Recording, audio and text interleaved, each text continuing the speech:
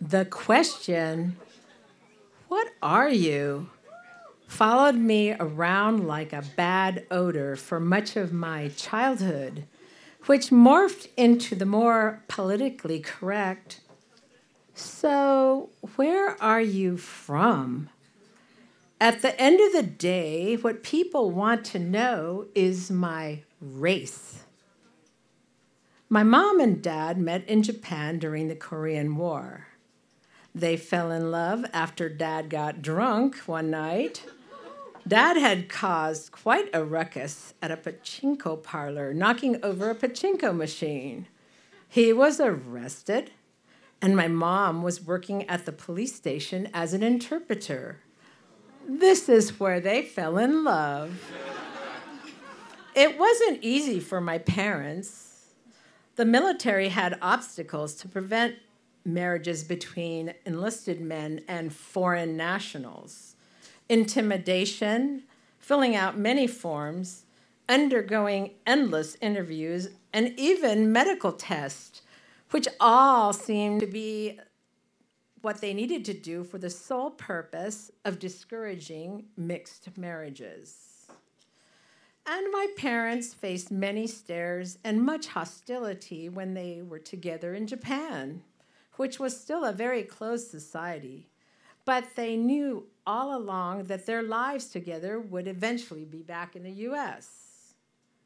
My mom was sent stateside to be with my dad's family during her pregnancy with me. I was born in Corpus Christi, Texas. But my family moved back to Japan shortly after I was born because Dad was stationed at Tachikawa Airfield. On the way back to the airport to catch our flight back to Japan, my family stops for gas. The gas attendant was cleaning the windshield and looked at my parents, then at me in the back seat. The attendant asked, "Say, where is that baby from? Did you steal her from the reservation or what? What is she?" So it went on from there. I remember as a kid, adults would ask me, "What are you?" They wanted to know my race, of course. In the early 60s, asking a kid, "What are you?" perfectly acceptable.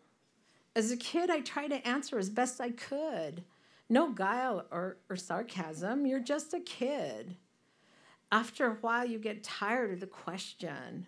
No kid wants it pointed out to them that they are different. You wish people would just let it rest because whatever you answer, a short answer isn't enough. The answer Mexican Japanese is never enough. I always had more explaining to do. What kind of food do you eat at home? Is your dad Japanese or is it your mom? Do you speak Spanish? Do you speak Japanese? I speak a little Spanish and no Japanese. Oh, too bad. Yeah, I get it. I'm a big disappointment. Then I have to explain how my mom didn't speak Spanish and my dad didn't speak Japanese. But they both spoke English, but still, too bad. And then there were all the nods. Yeah, I knew it. I could see the Asian in you. It makes people feel good somehow. People get happy when they peg my race, kind of like pin the tail on the donkey. Do I look more Asian? Or is that what people want to see? I begin to wonder, is that somehow more desirable? Where did I fit in? It didn't help that I didn't see anyone who looked like me on TV. Everyone on TV was your basic vanilla and nothing exciting at all, but they all fit in. Then, bam, the TV show, The Avengers aired. I found my role model, Mrs. Emma Peel, super spy. Mrs. Peel was white, tall, slim, dressed sexy, had beautiful wavy hair, not the flat Asian stuff on my head, and she could kick ass. She was witty with clever comebacks and a British accent. So I made up my mind. I would grow up to be her. I would be Emma Peel. I would be white, tall, with curls in my hair.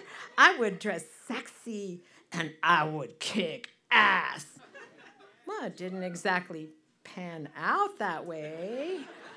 But hey, I made sure I could kick some ass. It explains my lifelong love for boxing, Krav Maga, and various martial arts. I carried that little bit of confidence in me that, yes, if I had to, I could kick some ass. But I was sure I was not good looking at all. This longing to fit in, wishing maybe I could pass as someone who didn't bring up the question, what are you? I lacked confidence. I had plenty of self-loathing, explaining my desire for wavy hair or what I call Caucasian hair. I made sure my hair was properly curled for every school photo. Maybe I couldn't change my height, my skin color, or the shape of my eyes, but my hair, there was something I could work with. So I would always perm my hair. I would endlessly burn my hair to achieve that perfect wavy hair. For much of my life, my hair was sizzled and damaged. No matter what I did, though, curl my hair, shrink back into the shadows as a shy, quiet person, people would stop and question what I was or where I was from, pointing out to me again and again that I just didn't fit in.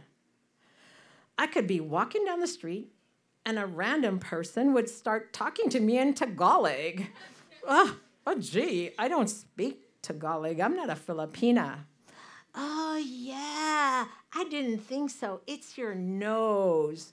So what are you, Hawaiian? Guess what's going on in my head?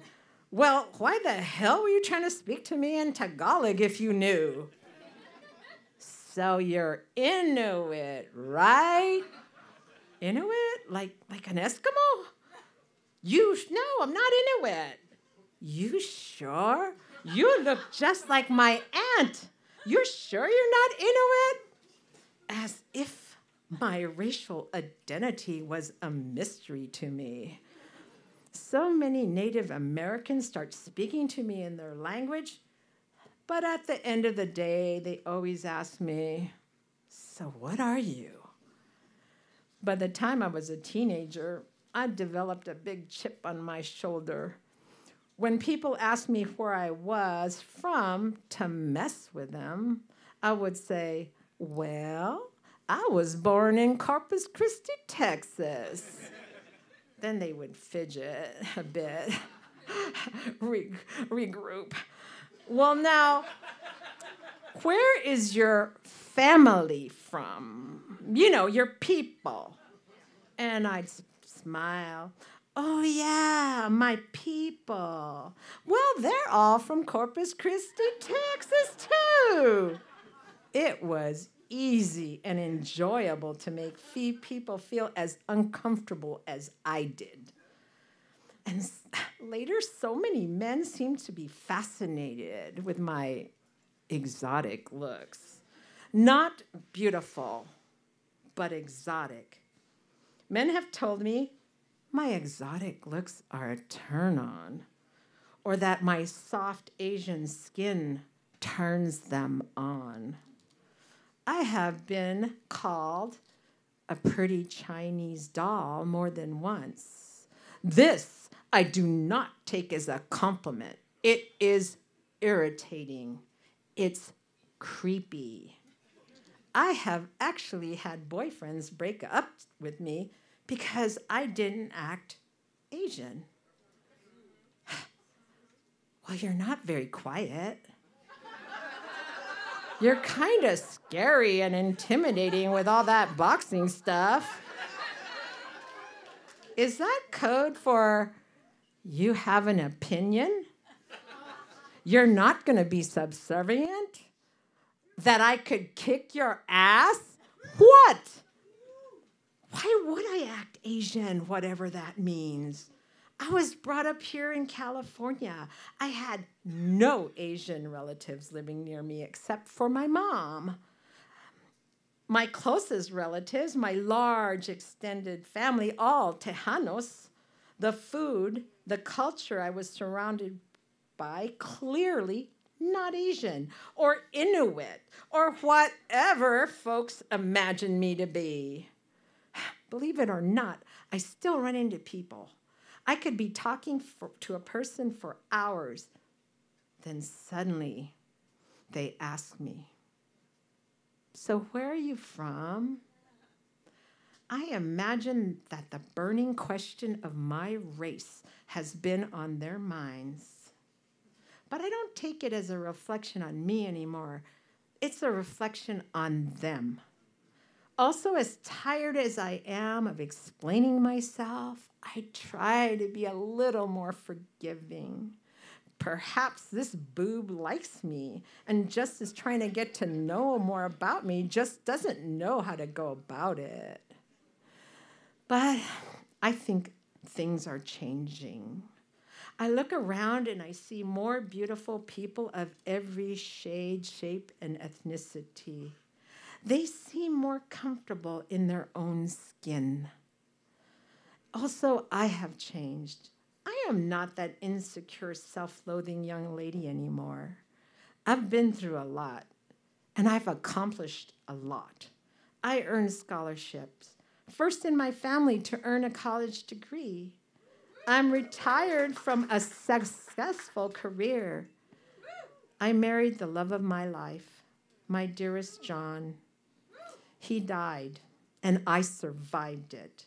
And I'm not just surviving, I'm thriving. I look back at this photo of myself, and this is pre-Photoshop, pre-digital cameras. And I say, hey, I wasn't bad looking at all.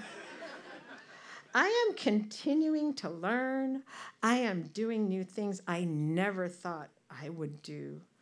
Dancing and writing, modeling for photos whenever I can, and now I'm speaking in front of you.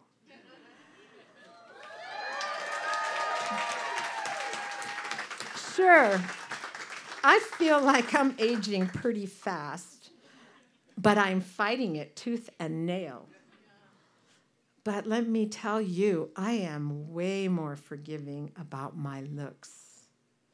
I even catch myself saying, hey, you don't look so bad for your age. It must be this Asian skin. I used to be camera shy. Now I have plenty of photographer friends that need a model from time to time. And I am always volunteering. I have my photos taken whenever I can. Something I would never have done even as late as my 40s. I get my makeup and hair done by makeup artists and hairstylists. Still, hairstylists want to curl my hair every time. I'm beginning to accept myself, though, my appearance as uniquely beautiful. I am fitting into a society that is looking much more diverse. But sadly, as I have been gaining confidence and acceptance, I started hearing about attacks on Asians. Fear, anxiety, anger directed against Asians is on a sharp rise. My last modeling favor for my friend was in 2021. I'm in the middle of having my makeup and hair done. My stepmom calls me in a panic. Lizzie, be careful, I love you. A man killed 8 Asian ladies. I'm scared, don't go out. I was already sick of hearing about all this crazy shit going on. Grown men sucker punching Asian senior citizen? What the fuck, cowards? I stopped. I checked the news on my phone. And sure enough, some crazy-ass white racist motherfucker went out and killed 8 Asian ladies. I feel this kind of violence against women is all too common, especially Asian women. They are often fetishized, not seen as human, but rather objects. I instantly thought back to the times I was called Chinese doll, and it feels so creepy. My stomach turns. Stop! I don't want my hair curled. Make it look as straight as possible, as Asian as possible, I told the hairstylist. But honey, it looks so much nicer. Fuck it! Some spineless piece of shit wants me to be afraid? To make me hate myself? I'm not going back there. I am strong, beautiful, and I could still kick some ass. I ain't afraid of nobody. And I love me. To the core, I love me. I love you too. Thank you. So here I am, and I say to you, and you, and you, and you, to everyone, love yourself. Don't wait. You are like me, and I am like you, unique and beautiful. And if you want to know where I'm from, I was born in Corpus Christi, Texas.